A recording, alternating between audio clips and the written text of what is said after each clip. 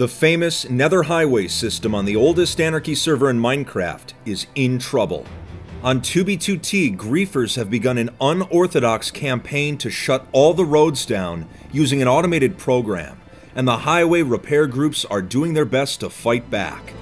Both groups are on the verge of a full-scale conflict. On many servers, Nether Highways are the roads that keep people connected and are the most effective way to travel long distances. This is especially true on 2b2t, which holds the world record for the longest Nether Highways ever built in survival Minecraft, going on for millions of blocks. But this massive system is in trouble, and today we're taking a look at what's been happening to them, why they are being griefed, how they are being griefed, and what is being done to stop it.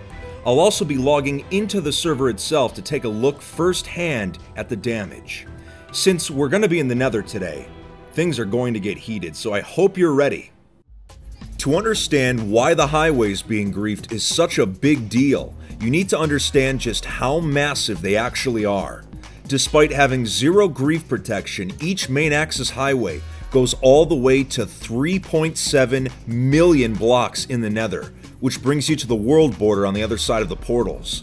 Their combined length is 14.8 million blocks, or about 15,000 kilometers, almost one half the circumference of planet Earth, and that's only counting the main roads, not even the diagonals or highways to the corners, which would bring the total length even higher.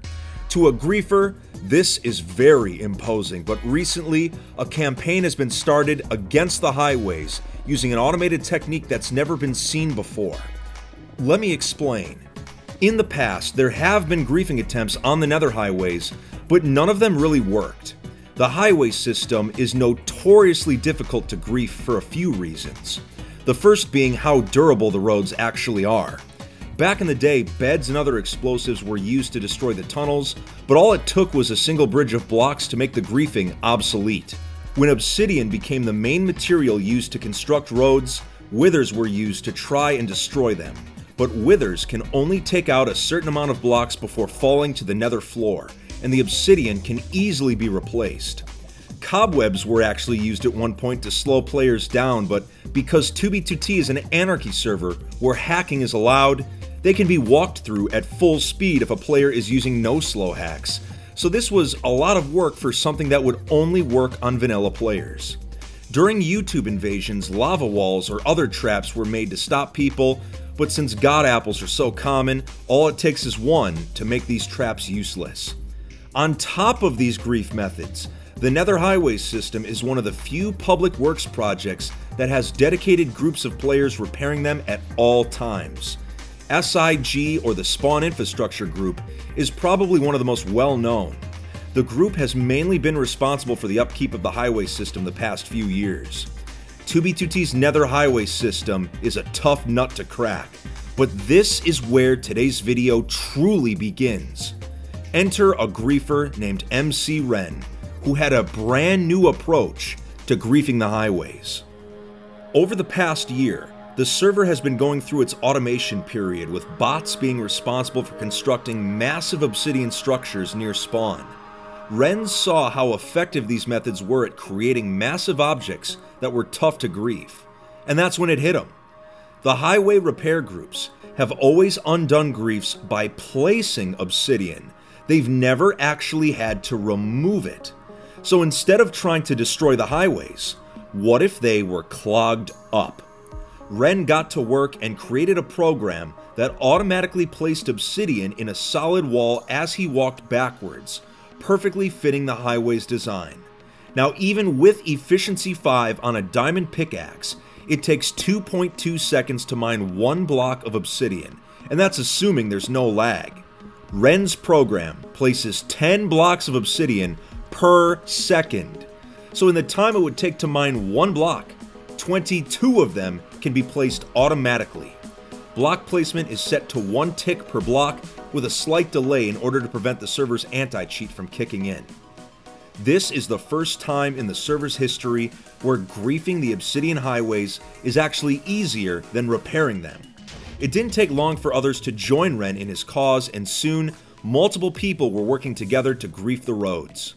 As soon as word got out that the highways were being plugged, the repair groups did what they could to prevent the griefing.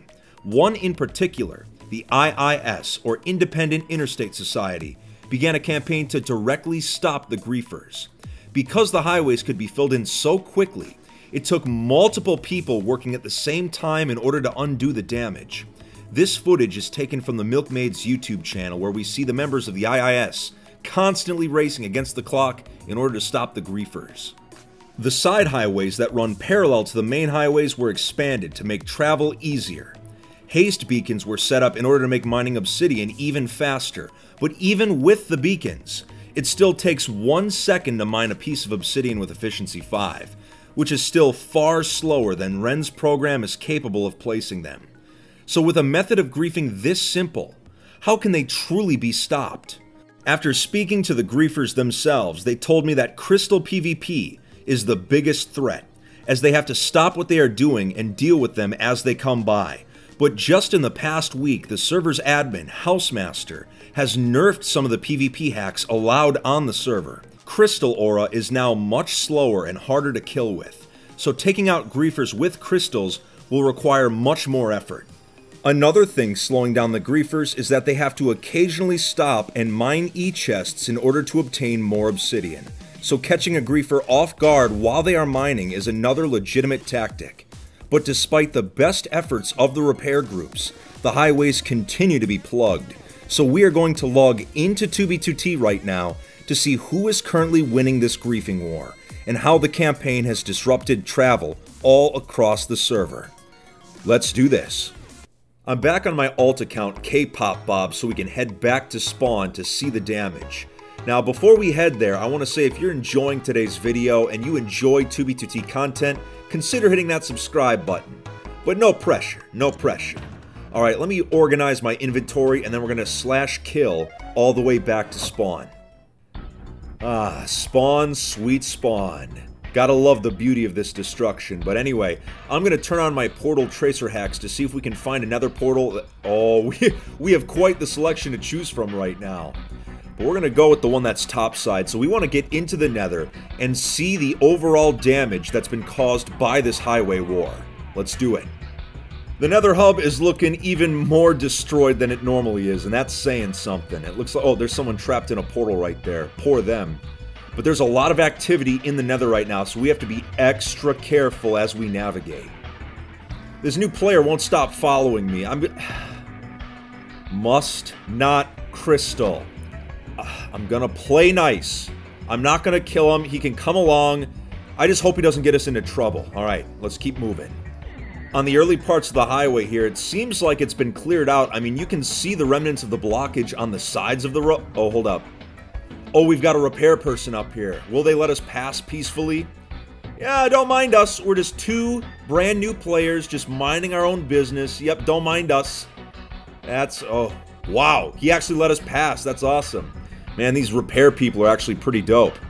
Alright, let's continue, and hopefully we don't run into any more trouble farther down the road, but it seems pretty clear. And here we go, some blockage. Now, the first part of the Nether Highway has been cleared pretty well, but we've got the blockage here around 2,000 blocks out. But it looks like they've been making some side highways. Look at that. So those are brand new Nether highways constructed on the side of the blockage. So the repair groups like the IIS are doing a really good job right now. Alright, let's continue. So to explain what's happening, the repair groups and the griefers are basically insulting each other with wither names, and I can't even show it to you because it is just some vile, disgusting stuff. But look at all these withers! Jeez! I guess one was not enough, huh? The blockage is continuing to get worse here, as you can see. So, the early parts of the highway were cleared very well, but these later sections are really, they need some work. But there's a little tunnel here, which is good. But still, if you were elytra flying, this would be a major inconvenience. Oh! Oh! That could have been the end of the video right there, but there's this small path underneath. Oh, that could have been much worse. Much worse. And we're still going here. Woo! Man, you always got to stay on your toes. Man, they are just going at it with these withers, man. Uh-oh. Oh, we got a griefer. That is one of the highway griefers. Oh, but he's stuck in the tunnel right now. Okay, maybe I can make my way towards the side of the highway and get off in a tunnel. Alright, let's go. Sorry, bud, you're on your own. On 2b2t, it's kill or be killed, man. Every man for themselves. Alright, is there a portal? Come on. Okay, they're out of tracer range now, which is good. Alright, here's a portal. Let's hop in. Is he coming? Is he coming? No.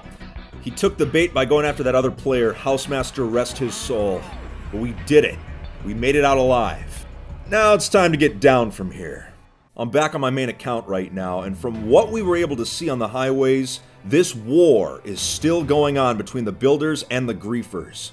Which side are you on? Well, all I can say is that I will be following all the developments of this conflict very closely, as I always do.